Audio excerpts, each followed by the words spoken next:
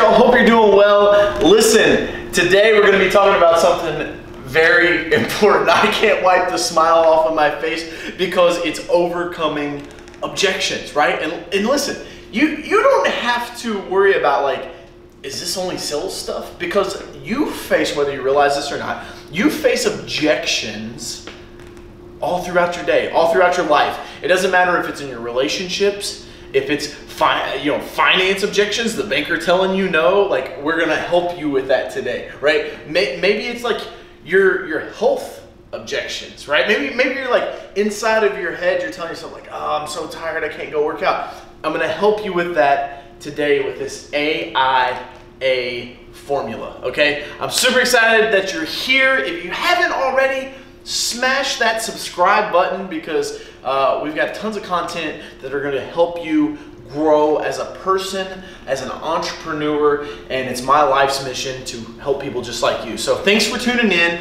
I promise it's going to be a little bit of a long video, but I promise you when I get through all of this, you're going to be able to go out and crush objections like a pro. So I'm here in my studio in Louisville, and I'm so excited that you've joined me this evening to watch this video. And I hope that I can bring you so much value that you're going to be able to go out, and it doesn't matter if it's finances, if it's in your relationships, right? How many of us have had objections in our relationships, right? And this really has to do with some persuasion stuff, right? Because really, if you're going to persuade someone, it's about moving them through their objections, right? And so no matter if it's your finances, your relationships, maybe it's some persuading that you need done in your current life. Maybe you need to persuade yourself internally, or maybe persuade your spirituality a little bit to make some changes. But it doesn't matter. The AIA formula is going to help this, right? And so let's hop right into this. What's the first A? The first A is you've got to acknowledge this. When you're in a sales situation, or whether you're dealing with someone on a personal level, you have to acknowledge their objections. There's so much rhetoric out there in the sales world and in the business climate that says that, well, just ignore them. Just ignore the objections and push through. That doesn't work, okay? That might have worked back in 1970. That might have worked back in 1960. But that doesn't work anymore, okay? And here's why. We have developed as people. We are now smarter. We're more cognizant, right? The same sales tactics at a car dealership don't work now like they worked back in 1970. Are you with me on that? You all right? You understand? So you have to understand that you have to acknowledge people's objections. So when I'm working on like, hey, listen, coach, I can't do that because I don't just tune out. I become a good listener, right? 2 ears, 1 mouth. Sometimes as salespeople, we need to shut up and just listen. Because here's what happens. Our spouses, our prospects, here's a big one, our employees, they tell us what the problem is, right? They're going to tell us what their objection is, and so that we can work through it. So you have to acknowledge that. You have to acknowledge that objection. You have to say, listen, I understand, Mrs. Johnson, that our premium's twice as high, right? You have to repeat back to them what that objection is. Like, let them know that you understand the objection that they're talking about. When you're with your spouse, right? This is a good one. And so they're like, listen, honey, here's my problem. Woo! Antennas should go up when they say, here's my problem, here's my challenge, here's my objection to what's going on here. You need to understand and you gotta acknowledge it, man. There's no way to get past an objection until you acknowledge what the hell's going on. You gotta acknowledge that they maybe don't have the money. Too many salespeople, listen to me. Too many salespeople will try to sell to a prospect when they ain't got the money. Like, let me step back here so you can see the camera frame. They ain't got the money in their pockets. You have to understand there's a difference between like, I can't afford it and it costs too much. Okay? So like, I know we're talking about objections here, but let me tell you the difference between I can't afford it and it costs too much. I can't afford it means I literally like, grab this cat. I ain't got it, man. I don't have the cash to give you today. I want the Ferrari, but I can't afford it. Right? If you can't afford it, if you don't have the money to buy it, that's a different objection to saying, well, it costs too much. When someone tells you that it costs too much, it's too expensive, that simply means they don't see the value. You haven't supplied them with enough value to be able to spend the money. Okay? When value tips over the top, people will spend the cash. Okay? Write that one down if you're taking notes. Okay? So we gotta acknowledge them. We've got to say, look, I understand, Mrs. Jones. Here's your objection. Repeat it back to them. Okay? And so once we acknowledge it, we don't ignore it. No. We identify with it. We identify with it. So when she says, you know, Coach, I really love everything about this. I really would like to have this thing, this idea, this service that you're going to provide for me. But you know, I can't do it. I can't do it. Well, let's identify. Let's identify. Is that the only problem? Is that the only problem? Look, Mrs. Smith, is the value of it? Listen, if this thing was free, would you take it? Let me tell you, if I did it myself, right? Because maybe you're saying, I don't want to work with another salesperson. I don't want to work with somebody else. Okay, well, Mrs. Smith, if I was the person to come out here and shovel the mulch, if I was the person to write the insurance policy, if I was the person to sell the house for you, would you do it then? Right? Because when you identify, you isolate. Okay? So this I is a two-part problem here. Let me do this here. We got to identify, and then we got to isolate. Taking me back to my football days. Isolate.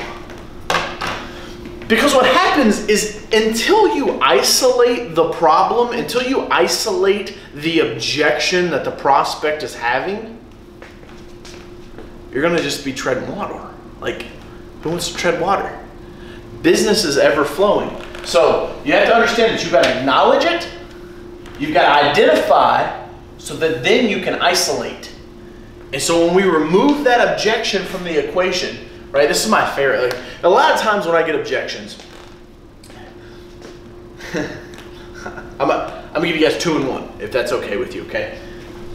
A lot of times this whole equation, the objections can be solved if you put them in your sales process. If you put them in your sales presentation, right? So, prime example, I was a property manager today, and you know, I'm really good at getting numbers from them out of their budget. Like, tell me what it costs. Because in commercial sales, if you're doing B2B business, listen, there's these things called budgets. And there's a lot of people out there that will tell you, you can be 30, 40, 50, 60, 100% higher. It's bullshit, okay? What happens is, if you're about 7 to 8% more expensive, you can sell the contract, okay? I can teach you things that will that will help you work through that. But if you're 20, 30, 40% higher, people aren't gonna, it's just not gonna happen, right? We have businesses to run. Hopefully you understand that as a business person. But what happens is, in this objection, I wanna eliminate price from the get. Like right out the gate, I wanna eliminate price as being an objection. So how do I do that? I just ask them, what's your budget? Most people are like, what? Bro, you can't just ask people what their budget, how much money you got to spend. Yes, you can, if you build a relationship first, okay? So today, I walk into this property manager's office, and I'm selling them services for Easy Pro.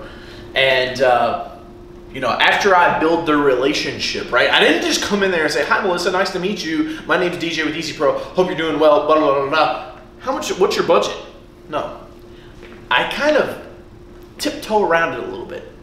And here's how I do this. So I walk in, I meet with them. I say, hey, have you guys ever had this service performed before? Because I'm trying to figure out, have they experienced the experience I'm about to give them? And if you're in a service business, you need to make sure that they're not comparing you to an inferior service, okay? Do you understand me on that? Yeah. Here's the thing. When I talk to that manager, I say, listen, have you ever done this before? Ah, well, we've done it on some other properties. It wasn't really my property, so, you know, I kind of know. That means no. Right? No one wants to tell you, like, no, I have no clue what the hell's going on here. So you have to be conscious about this. And so what I do is I'm like, all right, so here's what we do, X, Y, Z. Now, and do you guys already have something in your budget, or is this like new things going in? She tells me, oh, no. I already have some money set aside in my budget. We put it in there. I took some pricing from some other properties, and I added a little bit, and I put it into the budget. And I was like, okay, cool. All right, we're not pouncing on that yet. I'm gonna circle the block and come back around, okay? So a lot of the times salespeople, they're too pushy, they're too antagonistic, they may be, some of them are just, lack of a better term, just dumb. Like they go in and they're just like, they puke all over themselves. And so when she told me, like, I already have money in the budget, but we're looking to do this next year, I'm like, fantastic. The money thing, she can't say I don't have the money, coach, because I know it's already in the budget. And for those of you out there, like, if they already have money in the budget, go take it. Like, what? Like, you're gonna lose a deal over $1,000 and like, people are like, no, DJ, that doesn't make sense. My first price is my best price, and that is what it is. Like, you're an idiot, because I'm gonna come in and swoop in and steal the jobs out from underneath of you. I'm gonna steal the contracts out from underneath of you. I'm gonna close the deals that you won't do because your pride is too big. Right? So we sit there and talk. We talk about the service a little bit. I talk about the difference. I talk about my distinguishing characteristics. Okay? Write that down. Distinguishing characteristics. What makes you different from everybody else, man? If I'm going to call a plumber or I'm going to call an insurance agent, what the hell, man? What makes you different? A plumber is a plumber. A landscaper is a landscaper. A roofer is a roofer. An insurance guy is an insurance guy. A real estate agent is a real estate agent. It doesn't matter. If you're in the service business, you have to have some distinguishing characteristics. So I walked through that. I walked through that with her, and that's a whole nother video. We can get into that. But I'm over here. I'm like, all right, I gotta identify and isolate, right? So like we're talking and meeting and stuff, and she straight up's like, tell me I got money in the budget. I'm like, okay. I do my dance. I'm like, all right, how many buildings, how many units, I'm asking her questions. And it gets to the point where it feels like it's wrapping up. Okay, like I'm about to be like, okay, I'm out of here. Thanks for meeting with me. I said, oh, by the way, you guys said that you had some money in the budget. You already put money in the budget. Is there a certain dollar amount we need to stay under so that we can make sure, here it is, flipping it back in her lap, we can make sure that you can get this service done next year, right? Tell me the number that allows you to receive the benefit. I'm gonna say that again. Tell me the number that allows you to receive the benefit. There is no reason to go in and shoot in the dark and let this pop up. What I'm doing right now is laying the foundation so that when I come in and present my solution, it's well within their budget, right?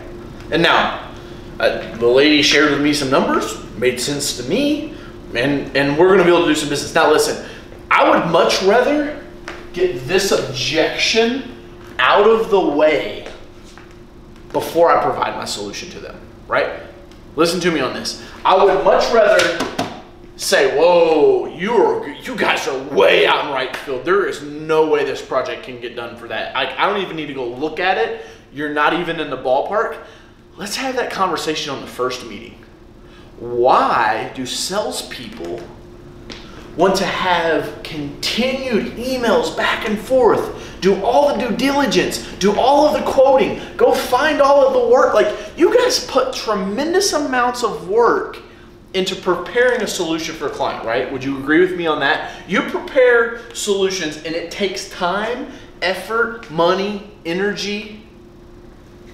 Why not get this thing out of the way? Because listen, I've spoken on stages all across the United States and the Cayman Islands. Listen, this right here, when I go, all right guys, let's talk about the #1 objections you guys get. The first one's like, price.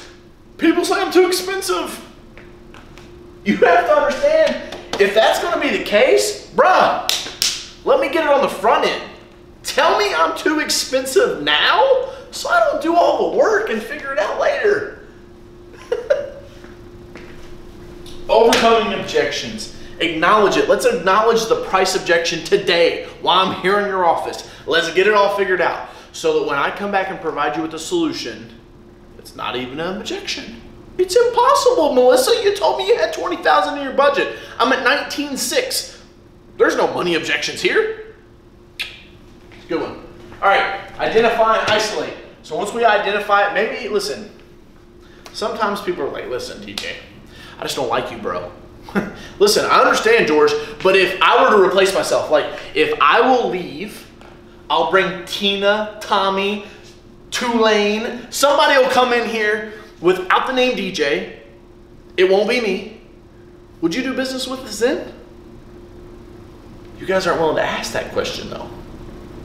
You have to remove yourself from the situation, okay? Identify ISO. The last one, you got to get on with your agenda, man. Some of you all get so caught up in here in your heart, in here in your brain, that you can't move past an objection. I know people that literally will start hyperventilating when someone says you're too expensive. I'm not too expensive. You know what I'm worth? Like, you can't do that, man. You got to get over that shit. We got an agenda here. We're trying to close a deal. At least I'm trying. Are you trying to close a deal? I hope you're trying to close a deal. I hope that's why you're here. That's why you're subscribing to the Coach Carroll channel. That's why you're coming to see me speak on stages and hire me to help coach you, or maybe you're picking up Sales Excellence University. It's about an agenda, man. We're trying to help people. We're trying to close deals to provide a service so that we can give them the solution they need. Too many salespeople are stuck on the money. This right here is not enough to carry you to the big leagues. You have to be sold on your solution. You have to be sold on the fact that today, you know, I'm looking at like roof cleaning for Easy Pro, and I'm like, man, if we clean these roofs, they could probably get another $50 to $75 a month out of these units because of the curb appeal increase. That's what I'm selling. Now, I'm not selling roof cleaning. I'm selling a $75%, $75 increase per unit on rent. Acknowledge, identify and isolate, move on to the agenda. You guys can't just sit there and like slow roast in these objections. It will kill you. Absolutely. So that's it, guys. That's overcoming objections. Hope it brought you some value. Make sure you hit the subscribe button down below. Leave me a comment. What's some of the, and I'll help you. Like, what's your objection? What's something that you've been struggling to move through this AIA process, the system that I've built for you here today that I use day in and day out to grow multi-million-dollar companies. So let me know. Leave a comment down below. I hope you overcome the objections, and smash that subscribe button, leave a comment, thumbs up, Appreciate it, and thanks so much for watching. I'm Coach Carroll. Until next time, here's to your success.